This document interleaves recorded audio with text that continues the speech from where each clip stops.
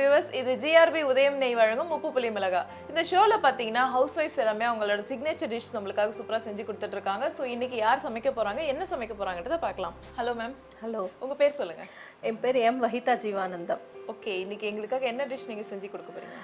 இது எல்லாருக்கும் தெரிஞ்சதுதான்.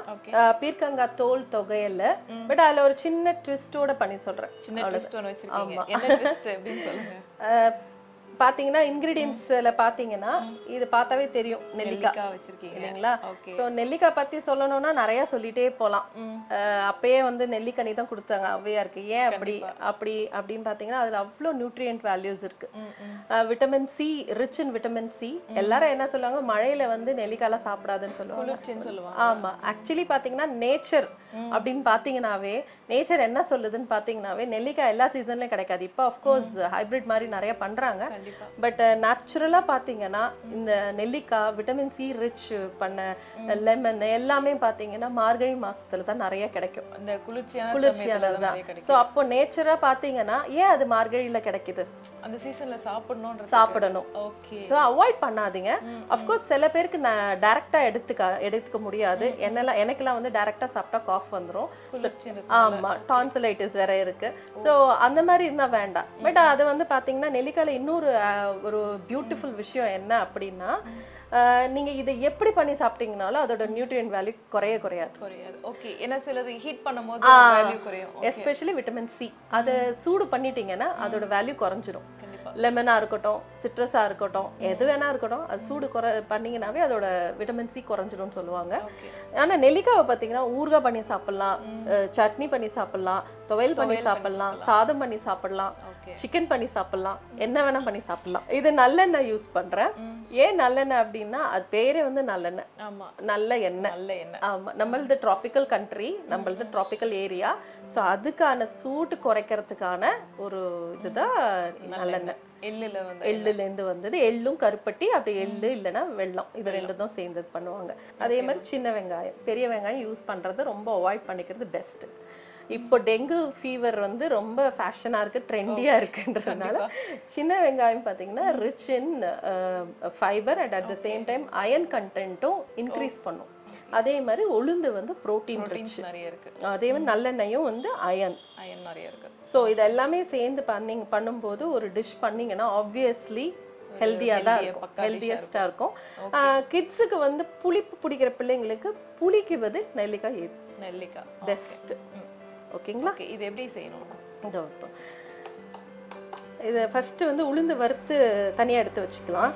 ஏன்னா வந்து உளுந்து வந்து வெறும் வானலில் தான் போடணும். ஓகே, ஆயில் இல்லாமல். ஆமாம். ஓகே, மற்ற இதெல்லாம் கூட ஆயில் போட்டு பண்ணிட்டீங்கன்னா ப்ராப்ளம் கிடையாது. பட் உளுந்து மட்டும் பார்த்தீங்கன்னா ஒட்டிக்கும். ஆல்ரெடி இட் இஸ் ஸ்டிக்கியாக இருக்கும், ஸ்கின் வேறு இருக்கிறதுனால. ஆமாம் ஆமாம், அதனால நம்ம வெறும் வானலில் கொஞ்சம் வறுத்து எடுத்துக்கலாம். ஸோ இப்போ நல்லா இதுவாகிடுச்சு, ஸ்டாப் பண்ணிடலாம். இன்னும் விட்டால் கருகிடும், ஒரு ப்ரௌனிஷ் கலர். ஆமாம் ஆமாம், கொஞ்சம் அந்த தணல்லே வானலோட தணல்லையே வருந்துரும். ஸோ அதெல்லாம் அவாய்ட் பண்ணுறது, டக்குன்னு மாற்றிடணும், ட்ரான்ஸ்ஃபர் பண்ணிடணும்.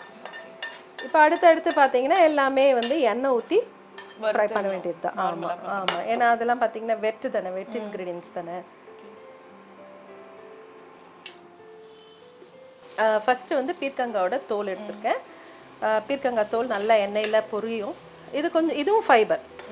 இதையும் பார்த்தீங்கன்னு வச்சுக்கோங்களேன், ஜென்ரலாக வந்து ஃபைபர் இன்டேக் ரொம்பவே நல்லது. அடுத்தது தக்காளி, சும்மா ஒரு நாம்கே வாசம் சொல்லுவோம் இல்லையா, அந்த மாதிரி பேருக்கு போட்டால் போகிறோம். ரொம்பலாம் போடணும், தக்காளி போடணும். தக்காளியே வேண்டாம்னு நினைக்கிறீங்களா, வெல் அண்ட் குட், தக்காளி வேண்டாம், அப்படியே போட்டுக்கலாம். பட் சின்ன வெங்காயம் நிறையா போட்டிருக்கேன், நீங்கள் பார்த்தீங்கன்னா தெரியும், அவ்வளோ ரிச்சுன்னு அது. ஸோ உங்களுக்கு இப்போது பார்த்தீங்கன்னா இந்த நல்லெண்ணெய் கூட சின்ன வெங்காயத்தோடு சேர்த்து சாப்பிடும்போது இன்னும் ரிச் இருக்கும். இது குழந்தைங்க ஒரு 8 மாதம் 9 மாதம் குழந்தைங்க இருக்காங்க இல்லையா, அவங்களுக்கு இந்த வெறும் சின்ன வெங்காயத்தை நல்லெண்ணெயில் வறுத்து ஸ்நாக் மாதிரி ஈவினிங்கில் சும்மா விளையாட்டுல கொடுத்தோன்னு வச்சுக்கோங்களேன், சாப்பிட்டாவே பிளட் கவுண்ட் இன்க்ரீஸ் ஆக சான்சஸ் நிறையா இருக்குது. சூப்பர். இப்போ நெல்லிக்காய் இதே ஆயிலே போட்டு. ஆமாம் ஆமாம், எல்லாமே இது ரொம்ப ஈஸி டு மேக். என்னன்னா இந்த உளுந்து மட்டும்தான் கொஞ்சம் டைம் எடுக்கும். ஆமாம், ஏன்னா அது கொஞ்சம் வறுப்பட்டாதான் டேஸ்ட் நல்லா இருக்கும். அடுத்தது வந்து காஞ்ச மிளகாய். ஸோ இது நல்லா சாஃப்டாக டிரான்ஸ்லூசன்ட்னு சொல்லுவாங்க அந்த மாதிரி. டிரான்ஸ்லூசன்ட்னா ஒன்றும் இல்லை, இது நல்லா கண்ணாடி மாதிரி நல்லா அழகாக இருக்குது. அதோட ஆஃப் பண்ணிடலாம். ஸோ இப்போ இது ஆறுனதுக்கப்புறம் அரைச்சிட வேண்டியது தான். இதில் உப்பு போட்டு அரைச்சிங்கன்னா கரெக்டாக நல்லா அரையும். உப்பு போட்டு அரைச்சிங்கன்னா பர்ஃபெக்டாக அரையும். ட்ரான்ஸ்ஃபர் பண்ணிடுறேங்க. இதுக்கு தேவையான உப்பு நான் போட்டுடுறேன். முடிஞ்சளவு உப்பெல்லாம் கையில் யூஸ் பண்ணுங்க. ஸோ இப்போ ஆறிடுச்சு நல்லா. இதை எல்லாத்தையும் உள்ளே போட்டுட்டு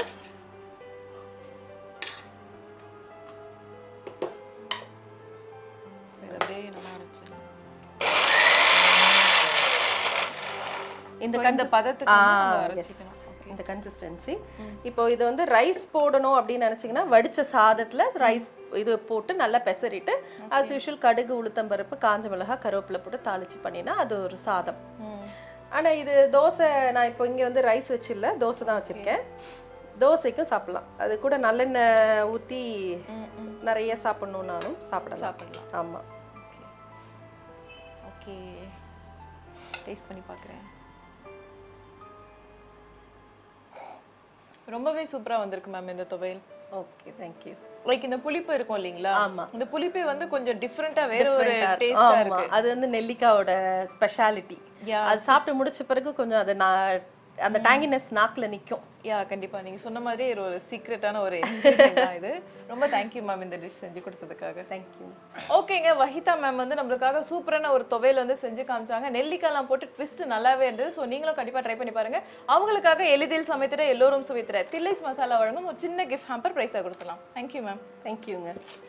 ஸோ இந்த டிஷ் வந்து இதோட முடியுதுங்க. இதே மாதிரி இன்னொரு சூப்பரான டிஷ் செஞ்சு கொடுக்கறதுக்காக வித்யா மேம் காத்துட்டு இருக்காங்க. ஸோ நீங்களும் ஒரு குட்டி பிரேக் எடுத்துட்டு வந்துருங்க.